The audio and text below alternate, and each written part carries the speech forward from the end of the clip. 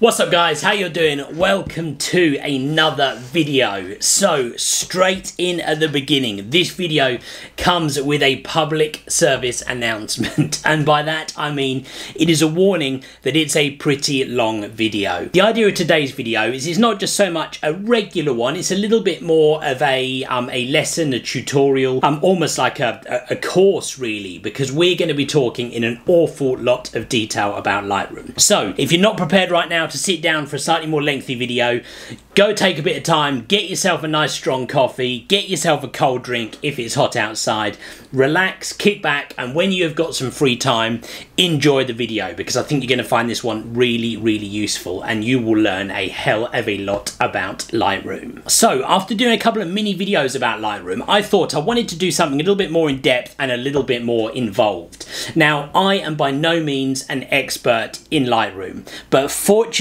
I know a man who is. A good friend of mine, Tony, is a wedding photographer, and actually we're very lucky that he shot mine and Mrs. Samble's wedding back in 2012. And that's actually how I met Tony, or I met him a little bit before. I didn't meet him on the day. If ever you guys are choosing a wedding photographer, I recommend you meet them before, don't meet them on the day. And really since then, myself and Tony have been friends, so I thought I would get him involved in this video. Now obviously he's not a sports photographer, as I mentioned. Tony is a wedding photographer. Tony Hart is his full name. I recommend you go check him out on Instagram so you can go see some of his work. I'm flashing out some of his pictures right here, including the one earlier of myself and Mrs. Samble's. Obviously all these photos taken by him, and he really is an amazing wedding photographer. So on a side note, if any of you guys in the UK or around the world are looking for a wedding photographer, I really recommend you check him out. But for today, we're not talking wedding photography specifically, we're talking Lightroom. Now, I've been wanting to expand my Lightroom knowledge all of the time, and I consider myself to understand the basics, but I'm by no means an expert. And actually, what I thought I would do is take some advice from Tony. I thought I'd get into Lightroom, I'd get onto a Zoom video conference call with him. Obviously, we're having to do this remotely at the moment. You can't meet up and be in the same house, so we're doing it online, and I thought it would be great to bring you guys along for the ride. So we're going to dial in a second to Tony. He's going to talk us through some Lightroom stuff, and I'm sure you guys are going to learn loads. Really recommend sticking around for this one. Right, let's get dialed into Tony so we're ready to go, and we are going to learn some stuff about Lightroom. I'm looking forward to this one because I think I'm going to learn loads. Before we dial in, guys, make sure you go hit that like button for me. Take a second. It takes 2 seconds of your time. You hit that thumbs up right down below, and if you haven't subscribed, make sure you do. Go hit that subscribe button. It takes 1 second, and you can see loads of other videos coming really soon on my channel. Right, let's dial into Tony and let's see how he's getting on. Hey man, can you hear me now?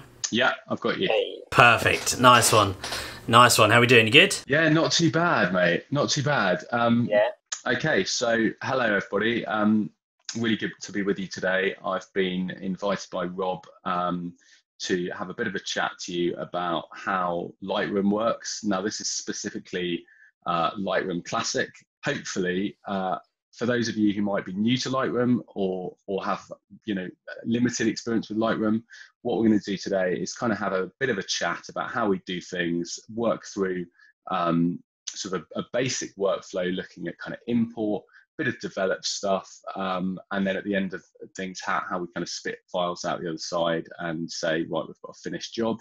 Yeah, hopefully it'll be quite useful. So let's jump into it. But what we're going to start with is basically just a really quick walk around of Lightroom.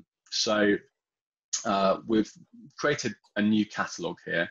That's not something I'm going to go into in this video, but this is broadly what Lightroom will look like when you fire it up for the first time. The key thing to notice is this bit up in the top right hand corner where we've got library, develop, map, and so forth. These are referred to as different modules inside Lightroom, and basically each module is kind of focused on a specific part of the process. So it's fairly logical in that you start on the left hand side with the library stuff and move towards the right. Most people will only use library and develop for most of what they're doing, and today that's what we're going to look at. That's about as far as I tend to get. Yeah. I do. Well, and print. I use print. I jump down a few, but yeah, not too much more. I used print for the first time in yonks yesterday, and I could barely remember how to do it. So thankfully, I'm not going to try and tell you anything about print today. So what we're going to do is start by just pulling in some images. These are 30 or so images from a recent wedding I shot. And what we're going to do is just kind of get a sense of how we do this. So let me take this back to the very beginning. So we're going to come and click down in the bottom left-hand corner. You'll see this little import button. Does what it says on the tin, essentially. Click on that, and that will bring up this new dialog. What this dialog is essentially on the left, you've got your source, and that's where stuff is coming from. It's basically on the Mac, your Finder or Windows Explorer on the PC. In the middle, you've got the pictures that you're going to preview in a minute. And on the right-hand side, you've kind of got where they're going to within Lightroom and how you want to pre-process things or rename them, that sort of thing. So over here, we're going to go and find the images I've prepared on the desktop, and they're these ones, Lightroom tutorial sample images. So we'll click on that, and it will show us a quick preview of these images. Now, up at the very top of the screen, there's some useful stuff. My Zoom thing has just popped into the way, so let me wait till that disappears. There we go. So we've got copy, move, and add. We can choose essentially how we're going to manage these images. We can take them from where they live, and we can literally copy them to somewhere else as part of our Lightroom catalog. That's what I always do. Just creates a sort of a backup on your system. One of the things with Lightroom is you're never editing the original file. You're always dealing with what's known as metadata or metadata, and that's instructions that are applied to the original file. So maybe we want to brighten this image up, or we want to turn it into black and white. And the benefit of that is that it keeps your underlying file safe. However, as a wedding photographer, I take that stuff very, very seriously, and I always like to have multiple backups. So the first thing I do is I copy images into my Lightroom catalog. I'm never moving them or adding them. It's always copy for me. That just keeps things a bit safer. So all of these have got checks against them, which tells me that they're going to import. It's very easy if we wanted to exclude an image. So there's this one in the top right.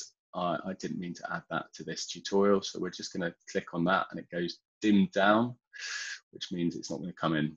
So then develop settings, you can apply certain develop settings on import. Some people like to remove chromatic aberration is a common one. Some people, boost all of their exposures by half a stop, whatever it might be. I don't work that way. I like to just have the untouched file essentially. And then it's quite interesting that what you touched on there, Tony, because obviously, quite a lot of the sports stuff when I do it, and probably quite a few people actually who will watch my channel doing the sports stuff. I've talked in a few of my videos about how I use presets in that section. So like if I'm doing an event like at the side of a football pitch, I will have it so it kind of does almost like the basic edit. So for me it's just, I mean, we're talking very tiny bits, like a tiny bit of vibrance, little contrast here and there, and the stuff that I know I'm then just going to do on 95% of the images anyway. So that I can just, because it's all to do with me being quicker.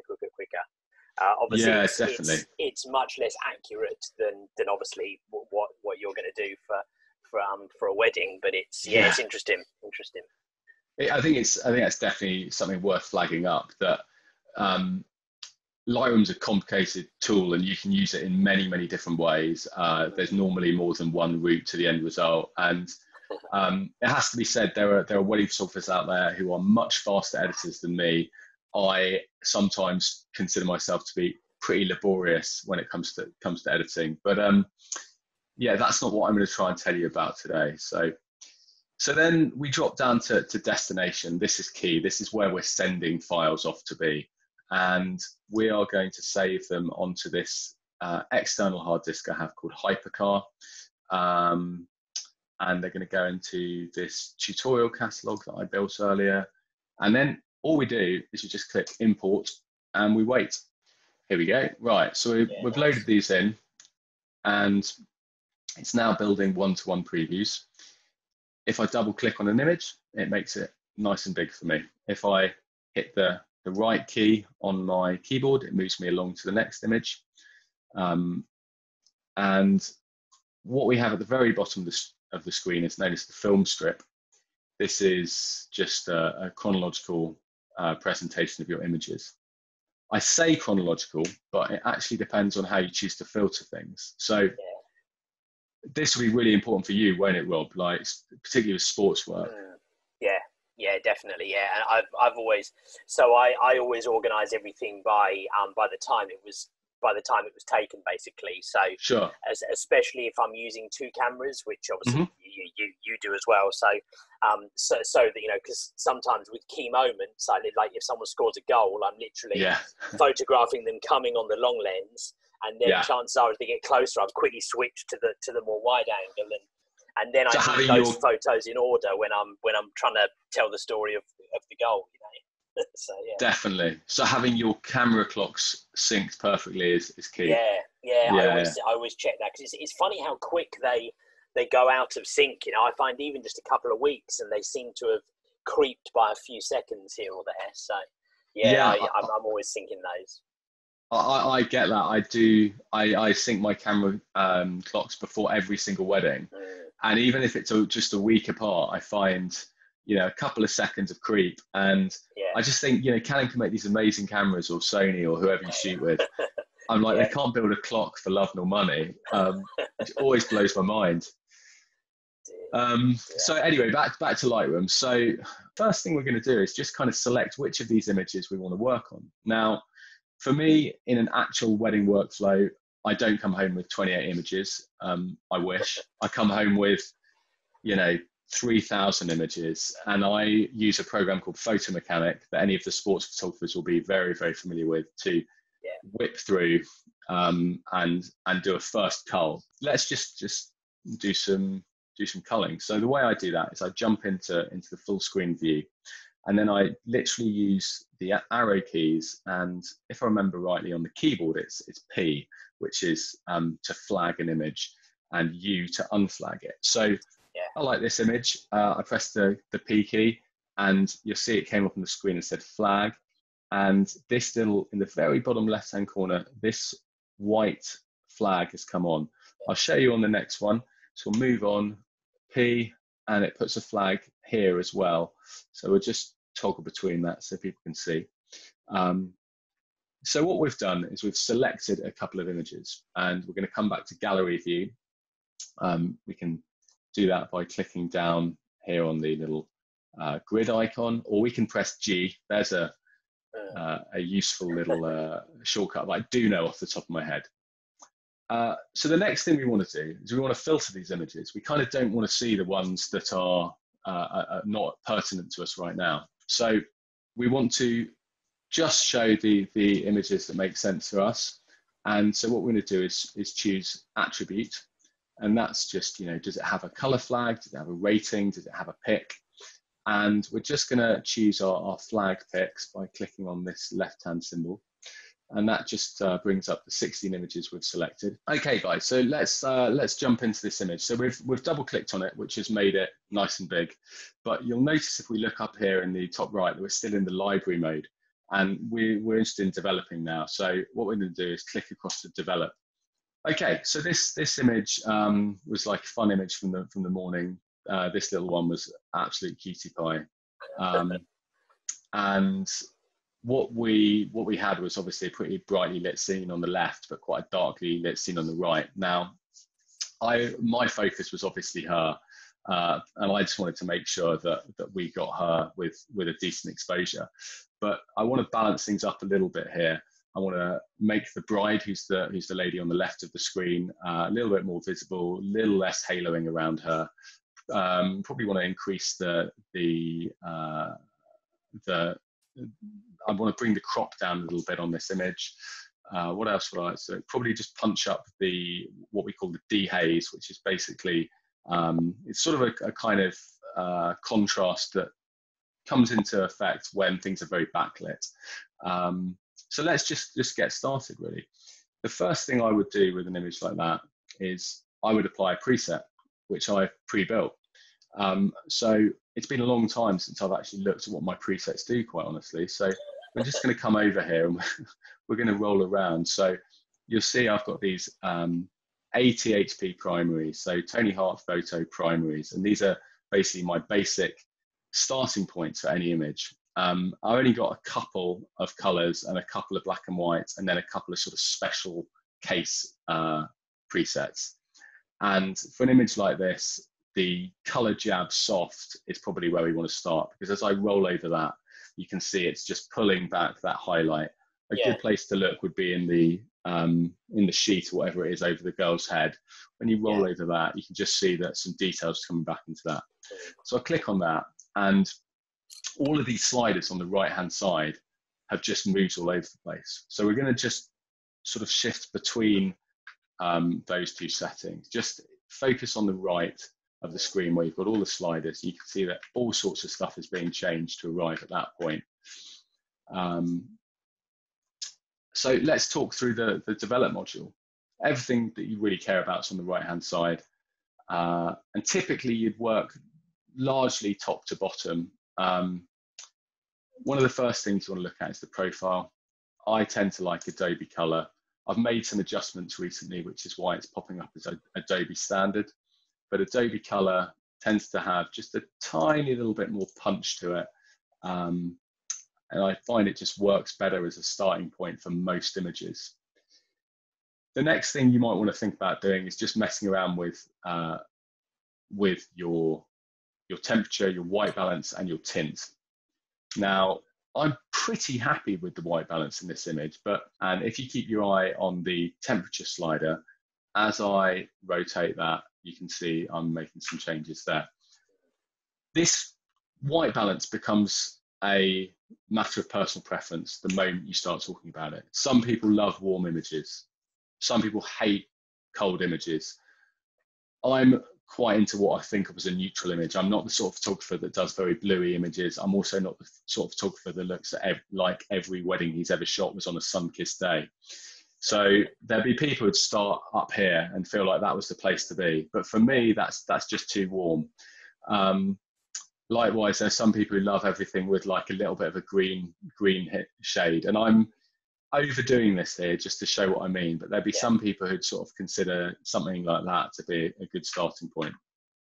As it happens, I'm pretty happy with the white balance here. So what we're going to do is we're just going to reduce the exposure. I'm doing this with my loop deck, so you won't see me dragging the slider, but I'm just pointing to where we're working. As you can see, we're coming down a little bit.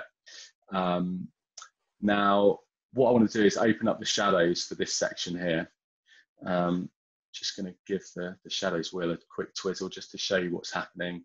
We're adjusting specific parts of the image.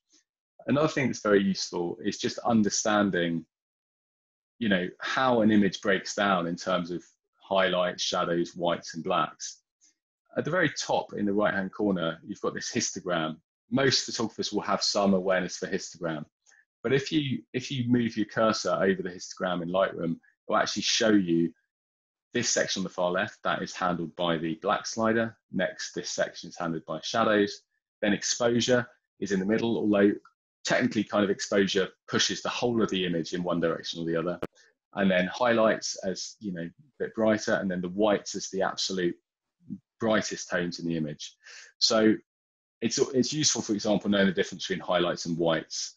If you're dealing with something that's maybe the back of this bride's dressing gown, that might be a highlight. But if we're talking about, you know, this area in the window or this very, very bright section of the duvet, that would be a white probably. Yeah. Nice. Have you got any questions at this point, Rob? No, that's good. I think, yeah, exactly what you're kind of, you know, what you're explaining, because I think that's a key part of it, right? Especially I find a lot of, you know, the highlights and shadows is normally something I end up tweaking on a lot of images, and especially when I'm doing outside stuff. The worst is when you're dealing with, looking at sports for a second, when you're dealing with like half a pitch in the shade and half of it in the sun. Sure. What you get is typically someone has crossed over on the halfway point to those two areas, right, as you're trying to take the photo. So I end up tweaking those a bit. So no, that's good. Perfect. Definitely. I think the other thing to say is that learning the develop module it's a bit like learning the piano. It's not something that happens overnight. And to anyone that's new to Lightroom, I would say please don't be afraid of just jumping in and twiddling stuff about, because you know that's how you kind of figure out what stuff does. It might be useful just to very briefly come down the list of options on the right hand side. So we've sort of discussed white balance. Then you've got these tone controls. Those are just overall sort of adjustments to the brightness of the image or specific tones within the image. So not looking at color or anything like that, just simply whether we're dealing with a dark or light part of the image. Presence, this is kind of how much sort of punch and bite the image has. Over time, they've added more options in here. It used to be that, I don't think they even had presence originally, and then gradually they added clarity, dehaze came next, texture came next, and they all do slightly different things. But if I just, on my loop deck, I'm going to stick up the clarity, and you can see we get this sort of very gritty effect. Personally, I loathe that. I think it's horrendous. But, small amounts of it, great stuff. Or if we zoom into an image, you'll see the cursor at the moment is like a little magnifying glass. We zoom in somewhere, maybe on this lampshade, and then we come over and have a fiddle with texture. You'll see that suddenly it might be quite hard to see on the web, but we're just adding a bit of sort of bite into that texture. And sometimes an image can look great, but it's missing something. The eye really likes something to grab hold of. And texture is one of those things I find, if an image is too sort of soft like this, it might work if it's sort of a dreamy image, but for the most part, a little bit of texture helps. So I'll bring that back up. Tone curve is just another way of dealing with the tones in the image. I'm a big believer in the way you make an image look great is by making subtle adjustments in lots of places. It's very rare that you can come in and just sort of twizzle one thing and get the best out of an image. And obviously you can just keep going for as much time as time allows, but you've got to call it somewhere. Rob, you on the side of a sports field probably have, at best a couple of seconds per image. Yeah, not long at all. No, like I said, it's usually that I do that preset on it, and then I exactly the bits you kind of tends to be the exposure, the highlight, shadows. Sometimes I need something specific, like I don't know, for whatever reason the colours are a bit dull, or a lot of the time it's JPEG, so the white balance stuff is obviously a lot more restricted, but you can still, so long as there's nothing major, you can still slightly tweak the temperature of it if I need to. Definitely. Just try and do it very quickly. Yeah, definitely. That's an interesting point you make about white balance. So every photographer is different, and it obviously breaks up a little bit on what sort of field you're shooting in. For me as a wedding photographer, I shoot fully manual nearly all day, but I use also white balance. There are photographers out there. The chap who shot my wedding actually is a major exponent of setting your white balance for every situation. Now, the reason I don't do that is because I find that white balance is one of the most changeable variables in any given setting. So in this room that we're looking at now, if I moved over towards where that mirror is on the left-hand side of the room and shot into the room, my white balance would be completely different. Completely different. And so I don't find that it's a particularly useful thing for me to be able to say, right, I'm in this given scene, my white balance is, 5600 Kelvin or whatever. I find it much more useful to adjust that after the fact and leave that section of my mind free while I'm shooting for, a bit more compositional cycle or whatever it might be. I always use auto white balance. Yeah, definitely. Yeah. Thank God for that. That makes life easier. So coming on down, we get to the point curve. This is one of the real quick fixes I find. Let's just put this back to linear. So linear basically means that this line, which runs from the shadow region all the way up to the very highlight region of your histogram is completely flat. What it's doing is it's not applying any sort of gain to one end of that or the other. And what it means is you end up with a flatter, more linear image. Now, there are times when that's exactly what you want, but sometimes it ends up looking a little flat, a little lacking in punch. And really, we all want our images to be compelling. And one of the ways they can be compelling is if they have the right level of contrast. So my default setting is medium contrast on the point curve, and that just makes everything just a little bit more grabby. If I was shooting, in fog or something, I might be after that kind of ethereal effect, but that might be one of the few times I might consider popping up to strong contrast. Yeah. In this setting, strong contrast is just too much. Everything starts to fall apart.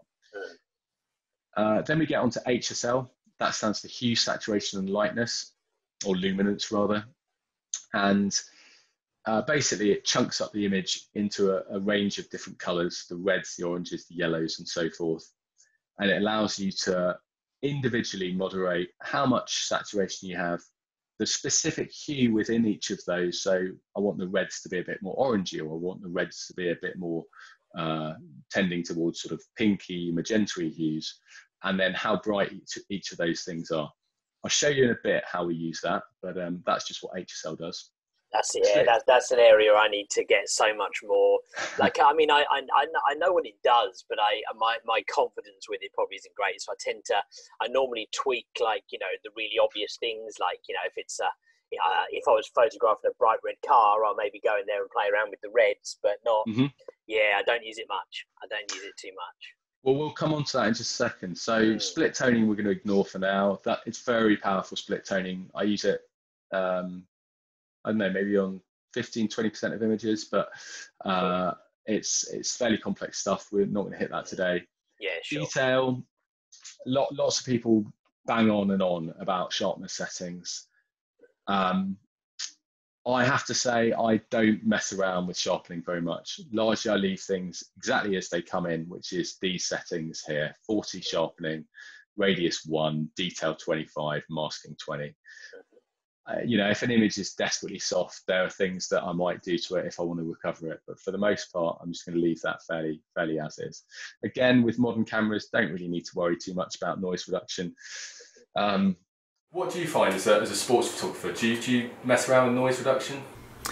Yeah, I used to more than I do now, because back when I was using my 7D, the noise needed a little bit more kind of management, I suppose. But I don't do much now. Sometimes when I'm photographing darker venues, I'll do some, but yeah, not massively. Like most of the football stuff I do, especially if it's outdoors, or maybe if it's at night time. But then again, if I'm using the 1DX, to be honest, it's pretty good. So normally I don't need to mess with it at all. Definitely. That actually brings me on to a point I would make as almost the number one thing I would say to anyone who is serious about getting better in photo editing, whether it's Lightroom or anything. Take your image, let's say you're adjusting exposure or contrast is a good one. Let's say you're adjusting contrast. Take your contrast to where you want it to be, and then roll back just a touch from where you think you want to be. Because it's so easy to just end up with everything. And as soon as you apply lots of edits that go slightly too far, you switch back to your import image, and you go, crikey, my image looks better as an import than it does as an edited image. Yeah, it's true. And you think, I've wasted all this time here. So yeah, don't overdo things, guys.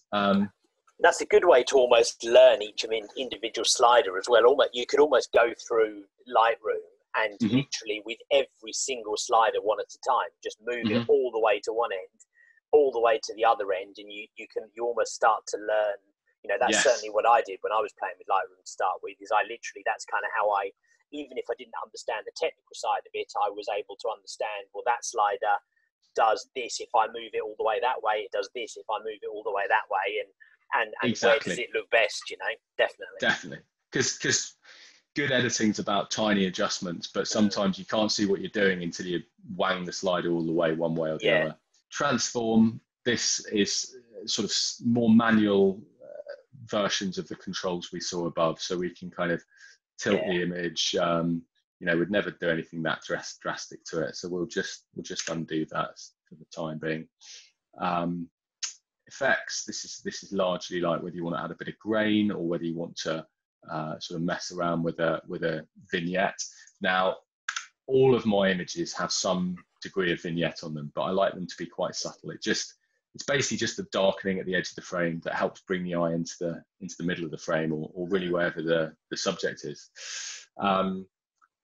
Calibration at the very bottom, very, very powerful. I use this a heck of a lot. I'm not going to go into too much detail about that today.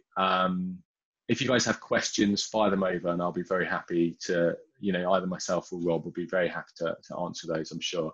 But calibration is hugely powerful. Bit beyond the scope of today's video, though, I think. Yeah, definitely, yeah.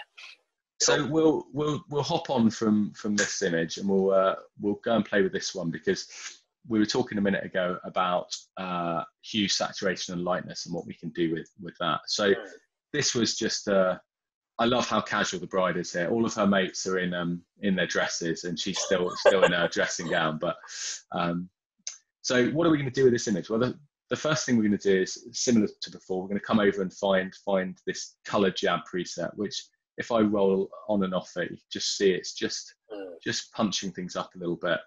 So we'll apply that as a starting point. There's before and after settings that you can use in Lightroom, and you can set them up in all sorts of different ways. So I have a button set up on my mouse to flick between the before and after of an image. And what this essentially does is it shows me what is my import image looking like and what is my edited images looking like. And the reason I have this is because I literally want to be able to see whether I've made the image better. And that sounds like a silly thing, but there are times when, much as we were discussing earlier, you can push things too far. So this is when I select the before version, you'll see in the bottom left of the screen it says before, and this is the after image. Now I have it set up to just show the whole image as before and after, because I find that the easiest way. You can come down here and click on where it says YY, and you can choose like a left-right version, or a split where you've got sort of a line in the middle. But most of the edits I'm making are pretty subtle, and so rolling from one to the other is useful. So let's mess around a little bit with the hue, saturation, and luminance. First of all, I'm just going to give this a quick crop just so we can focus in on what we're doing. The way I did that, there's a toolbar up on the right hand side, and I clicked on this first one, which is sort of a dotted outline, and that's the crop tool. One of the ways you can use hue, saturation, and luminance is to deal with skin tone, and I find that really useful, because I imagine when you're shooting football or basketball, people care very little about skin tone. Yeah, I tell you, brides care about skin tone. So. I bet they do. Yeah. So essentially, most Caucasian skin tones, at least, operate in the sort of orange palette, and we have 4 girls here with a range of skin tones from, very light, sort of quite a pale skin tone for this girl in the middle, to more olivey with the bride. But this will apply to kind of all of them. So we're going to come down to hue, saturation, and luminance. And first of all, we're going to hit luminance. And this is going to allow us to punch up the brightness, essentially, of individual channels. So if we come and click and drag on the orange, you can see that we're brightening almost selectively the skin tone. Yeah. And we can darken it down. No one wants to look like that. They've had a horrendous spray tan. It's the end of days. But if we use it moderately, we can achieve quite good things. So I'm gonna do this on the loop deck, but just keep an eye on the orange luminance slider. We're just gonna bring this up a touch, say to like +8.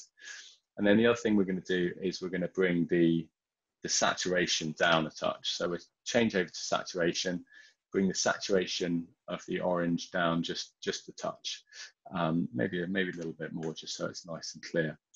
And then we're going to show the difference between this. So if we scroll down on the left hand side, after you get past all your presets, you get to your history of actions that you've applied to this image. Yeah. And so we can snap back to, well, I've got crop rectangle, which was the crop we did before we made these adjustments. And just keep an eye on the skin tones now. We're going to change from before to after. And those skin tones now just have a little bit more pop to them. And hopefully you can see. Can you see that at your end, Rob? Yeah, you can. Yeah, you can see the change. Yeah, nice. Yeah. So the skin tone was great in this image, but it's a really useful tool. There are certainly times when, you know, someone's just looking a bit flat and they look like they need a bit of sunshine, or okay, let's move on and fiddle with another image. This is a nice image that doesn't need a huge amount done to it. So let's just give it a really quick edit. All we're going to do, again, come over here and we're going to see what works, really. We can apply one of these presets. I find that the soft preset just takes away a little too much contrast. It makes it flat, frankly. Whereas the jab preset just brightens everything up a bit, makes it feel a bit more like we were in the room. We're going to then crop the image, and we clicked on the crop tool, just rotate it a bit. I'm obsessive about having accurate uprights. I hate it when things are slightly off center. And yeah, that's big in sports too, that making sure your horizons are level. Definitely. Is it? Yeah, is it? I didn't know that. Wow. Yeah, it is. Yeah, we always do. Like I've been doing some like image critiques on my channels, and so much of what people send in, I'm always talking about getting the horizons level. Yeah. You know, it's and like you say, with uprights, obviously sometimes if you're shooting maybe at an angle across the pitch, you couldn't literally level the horizon, otherwise the goalpost would be at a 45-degree angle or whatever. So yeah, it's if you don't have a level horizon, then yeah, you're working to the uprights, exactly like you're saying. Yeah. And that's a really good point, because I find if I'm ever torn between working to the horizon or an upright, the upright is where you go. If one of them's got to be off, it'd probably be better that your horizon is slightly off and your uprights look half right reasonable. But it depends on how far out of whack everything is. So we're pretty happy with this image. It's maybe slightly overexposed, so keep an eye on the exposure slider. We're just going to bring this down a couple, and then I want to open up the shadows a little bit. So we're going to be working on the shadows here. Just open them up just a touch. And yeah, pretty happy with that. So again, we're going to switch between before and after. That's our before shot. It looks pretty good, but our after shot's just got a bit more punch to it. There's all sorts of, as you'll see, like nothing's pushed too far in any direction. Everything's just a small adjustment, but those things add up. It's interesting when you said, like, because what you're saying about the smaller adjustments, like what you've done with that image there, when you go to the before and after, the change is actually really small. Like when you look at the before and after, there isn't a huge amount that changes. Yeah. But it unquestionably looks better with what you've done. Just those small tweaks, 100%. Yeah. Yeah. I'm a big believer that, you know, there's a lot of wedding photographers, particularly out there, have a very, very stylized look. You know, they might end up with, if I just sling on something more stylized, so, you know, they might end up with something that's a bit more like this, maybe. And there's nothing wrong with that. You know, lots of people, there's no right or wrong here. It's a matter of personal preference. Yeah. But for me, I worry that an image like that may date and may end up just looking a bit of its time. And I don't really want wedding pictures to do that. So yeah, for me, it's mostly subtle stuff. There is something in this image that annoys me. I hate smoke detectors, fire exit signs, all that stuff. Frankly, it's probably me being obsessive, but up here there's a smoke detector, and it just annoys me. So it's the easiest thing in the world to get rid of in Lightroom. You can come over, and this second tool next to the crop tool is the spot removal tool, and just on your mouse scroll wheel you can increase the size of it. You can do that also over here on the slider, and this feather just adjusts how the edge works. you've got two options, clone and heal. Clone will basically pick up a bit of image from somewhere else and put it directly on top of the thing you want to get rid of. Heal will do essentially the same, but it will try and match the edges so it blends in. So most of the time I live in the heal element. Yeah. And all we're going to do is we're going to click here and it's gone. It's gone. And we can change where we're pulling our sort of healing element of the image for. Now, like I say, in this picture, it's a pretty minor thing, but it's a useful tool to know about. You can use it for anything. Yeah, that's handy, definitely. Yeah. Okay, next image. So we've got a fire exit sign. Don't like it, so we're going to come and grab the tool. You can also, if you click and drag with the mouse, you can do shapes of any description. Yeah. So it doesn't always have to be a circle. So that's picked it up from somewhere ridiculous, the corner of his suit. But if we move it over here, that's nice. No one's really going to spot that was there. You could go in and do another job around the edge, but let's be honest, it's a case of what's enough. Okay, so this image, this was the one we were talking about earlier. This is going to be black and white. And the reason it's going to be black and white is there's no good light here. They've got crappy downlighters. I've underexposed the image. That was photographer fail. It happens. So we're going to come and use one of my black and white presets. I'm going to start with this one called dark scenes, which I regularly use for, unsurprisingly, dark scenes. So we click on it and we're starting to get somewhere, but we're still miles and miles away. First of all, this vignette, it's way too heavy. So we're going to take the vignette off. I use quite a complicated vignette that's made up of all sorts of different bits and pieces. But we're going to initially start under lens correction and just pull this vignette off till it's almost completely gone. Next off, we just need to increase the exposure quite a bit. Now, all my black and white images have a massive push on the exposure, normally 1.5 stops at least. Wow. And people are really surprised when they hear that. But I pull back a lot of other stuff. I pull back the blacks, for example. Now, we were talking a minute ago how, I don't like extreme edits. I tend to be a little bit the other way with black and white because my thinking around this is because black and white is, by its very nature, a stylized thing. Yeah. We don't see in black and white. We're choosing to go, this image would look cool in black and white. So as you'll see, I've got a 1.68 push on the exposure, a 77 pull on the blacks. There's all sorts going on.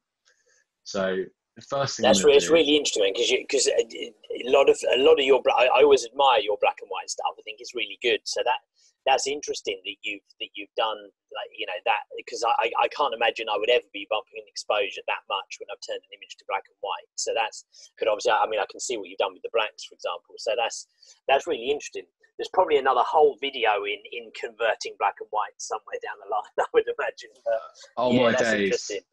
I could get chatting about black and white. So rather than doing that, I'm going to show you, this is more of an image recovery type situation. There's a good image in here. They actually, when I sent them their previews, this was one of the images I sent as a preview. And I think this was the third image that she posted to Instagram. Like, there's a good shot in there. They're chuffed. But nice. So what we're going to do is we're going to boost up this exposure a little bit more.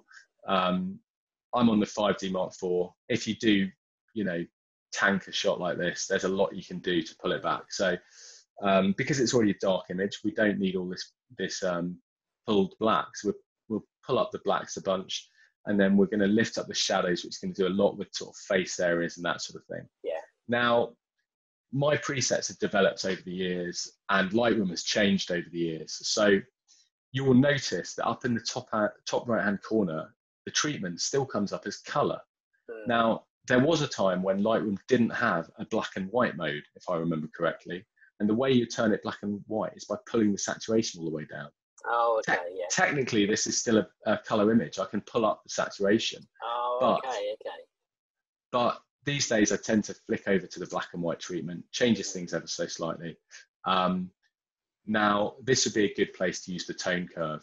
The darks, we can recover a bit of the darks in here. And so that the image doesn't look too flat, We're going to push up the lights a bit too. And we're starting to have an image which, you know, has some credibility about it. I'm pretty happy with that. I could work on it much longer, but I'm pretty happy with that. And we'll just switch between before and after. No one wants this. Hey, we're looking pretty cool. Yeah, nice. And then we might just crop it down a touch. Just get central on them. Get rid of this stuff on the right-hand side of the frame that was in the image.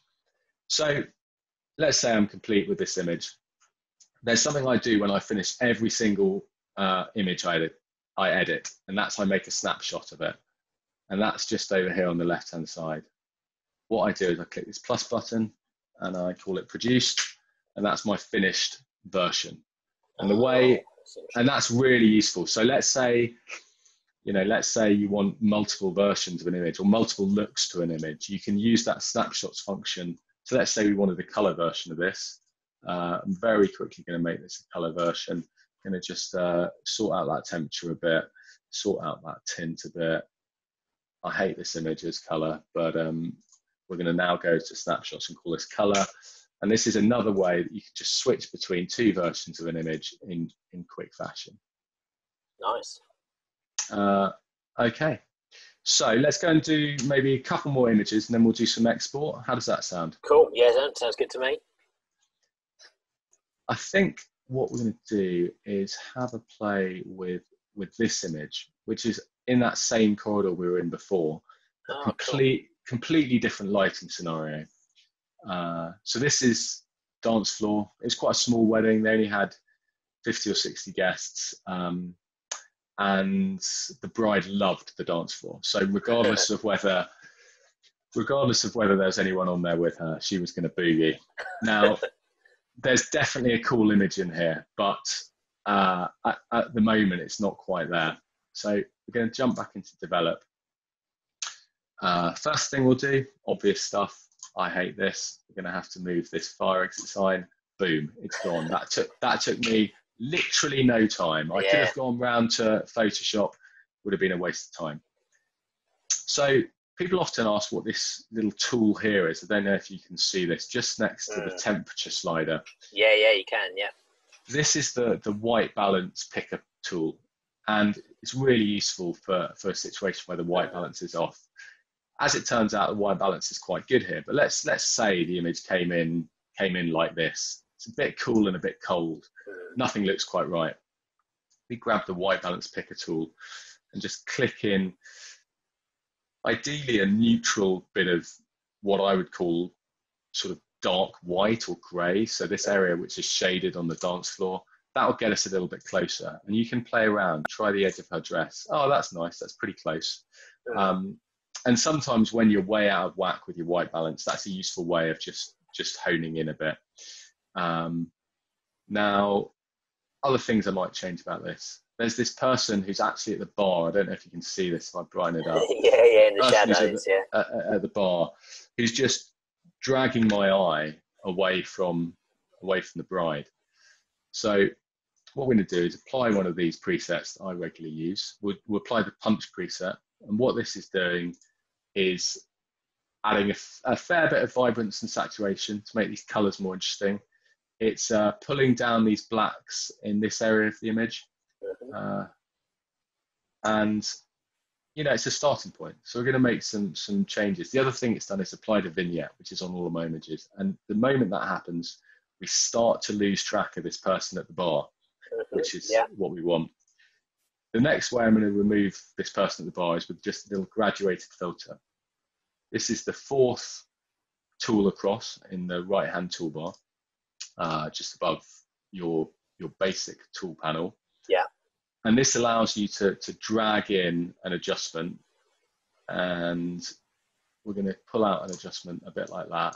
And then if you come down to this bottom left area next to paste, you can decide whether you want to see or not see the filter lines, which is really useful. So sometimes you want the filter lines out of the way to see what the adjustment you've made is actually looking like. So we've turned it to never. Okay, yeah. And we won't see the filter lines. And now we can just darken by pulling on this selective adjustment, the exposure in this area. Yeah. And if we just pull it down a touch, pull these shadows down a touch, suddenly that elbow that was in the frame is just disappearing. And no one's going to notice that an adjustment's been made there. It just looks like it's an area that's just in a bit more shadow than the rest of the image. Yeah, absolutely. Nice. Okay, so we can deselect that graduated filter, and we'll just do a quick jump between the before and after. Again, a fairly subtle change, but we're just darkening down that corner of the frame and drawing attention into the bride. But the bride's still a bit dark. So what we're going to do is we're going to brighten up selectively on the bride. And we're going to do that with a radial filter. And that's the next one along in the toolbar. Click on that. And this basically creates a circle. So we're going to drag this out over the bride. And then we're going to pump up the exposure a little bit on the bride. But specifically, we're going to pump up the shadows for her back, just to bring her back into a bit more light. And the highlights, not too much, and a little bit of whites just to make her dress pop. Nice. And that makes a difference, doesn't it? That's just, it really does. So that's the before, and that's the after. And because we've blended these things well, you're not going, oh, look at that massive halo around her. She just appears to be in good light. Some of that's because she's lit, like there's flashes around the dance floor. But yeah, there's all sorts we could do. There's this little bit of haloing going on over here. We could sort that out. But essentially, we're in a pretty good place. But again, we can just do the before and after on this. Before, not a bad shot, but you know, there's an idea there is the point. But then we're getting to it being closer to the image we want. Okay, so we've got a group shot here. The way group shots work, they're a funny thing in a wedding. So everybody wants them, but no one wants to take the time to do them. Totally understandably, everyone wants to. I was the same on my wedding day. Everyone wants to just have a party. You don't want to stand in a line while a photographer does his thing. And frankly, most photographers find them the most, I don't want to say challenging part of the day, but the most, in some ways, they're the biggest drag on a wedding day. In that, it must be. It becomes a little bit about people management. But the way I do group shots, I try and work very quickly, and I do light all my group shots. So this is lit by obviously natural light primarily, and then there's a flash, which I think in this image was camera right, and that just helps me get a really nice exposure that has a bit of separation from the background on it. And even on an overcast day like this one, this was a wedding in March, it helps things feel like there's a bit of drama and a bit of pop to them.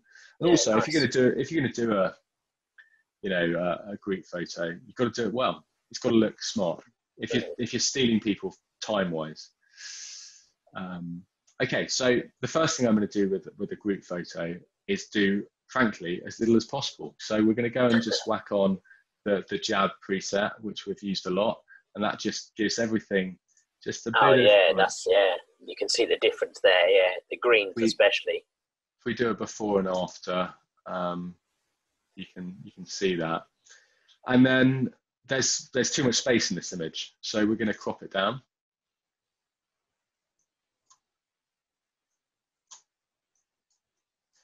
Now, something I use when cropping, and I've actually had to sort of stop using this because I've moved to the loop deck, and it's driving me nuts, but I'm going to show you guys, is if you press the L key a couple of times, it does a mode that's called lights out. Does that show at your end? Yeah, it does, yeah. Yeah. I wasn't sure if that would work over Zoom.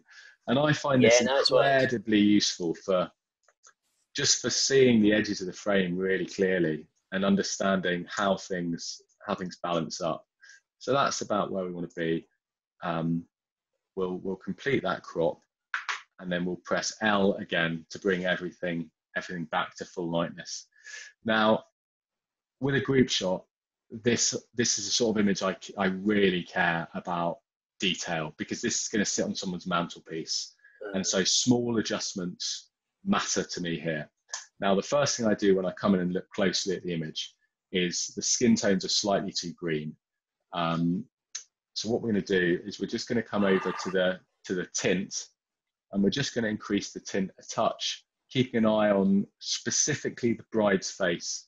This will be hard to see, but it's going to change things just a little bit. So we've increased the tint by 7 points or so. And if we jump specifically between the before, that's slightly more green, to after, things are looking a little bit more neutral in terms of skin tone. Yeah. It's going to be a hard thing to see, but it's the sort of thing that makes a difference. And then, yeah, we're pretty much done with this image. I might just crop it ever so slightly more, just to balance things up. Okay, so we've got a few images that we've dealt with, and let's now export those images. We're going to select them all, and the way I do this on the Mac is Command A. I believe it's Control A on a PC. Yeah, that's right. Yeah, it is. And then what we're going to do at this point is we're saying these images are done, and we want to take these edited raw images and make an image that's useful for sharing with people. So that'll probably be a JPEG. And come up to the menu bar at the top, click on File, come down to Export. Now, I have all sorts of export presets, but let's start with a sort of a basic one.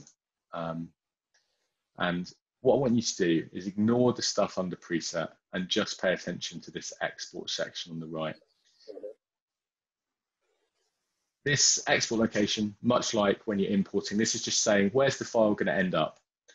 Choose folder later is incredibly useful because it allows you to build presets, and then, you know, every time you use that preset, you probably want to stick the files in a slightly different place. You may want to, or in a different folder. And this will ask you, after the operation to export is complete, what folder you'd like to pick. Sure. So I've got it on choose folder later, file renaming.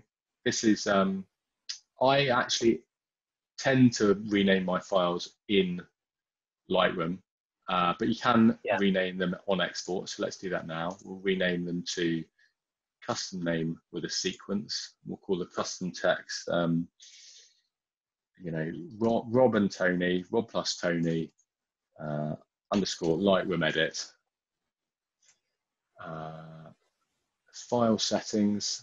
Might want to compress these down a bit, so we'll go quality 80 is plenty good enough, and then we might want to resize these images. Say let's make them 2,500 pixels on the long edge. Sharpening, sharpen for screen, low. Again, sort of whatever works best for you. Everyone has their preference. And then when we click export, it will ask me where I want to export them. So the last folder I exported into is my exported for Instagram folder. But we're going to stick them in this folder I use a lot on the desktop called Photo Import Export. I'm going to call these Lightroom Tutorial Export JPEGs. And we'll hit create, and we will hit open. And in the top left-hand corner of the screen, you'll be able to see the export occurring. Nothing will happen for a minute, and then it will do them all at once. So it's pinged open this folder in my macOS Finder, and these are the finished images.